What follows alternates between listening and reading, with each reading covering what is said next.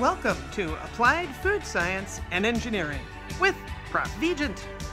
Has this ever happened to you?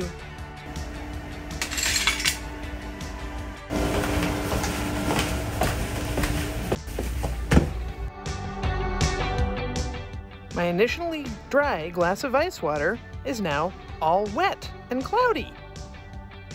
Looking closely, you can even see that water drops have started to form outside my glass. You might ask yourself, how did that water get out of my glass? It didn't. That water came out of the air. The dew point tells us the temperature at which water will begin condensing out of the air and onto a surface at that temperature.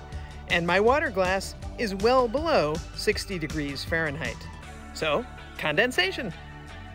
For foods that we don't want to sit around wet, it's important to be aware of the dew point as you take food out of the refrigerator. See what you can do to reduce humidity or dry the food off, if at all possible, to keep the food at its best possible quality. Thanks for watching.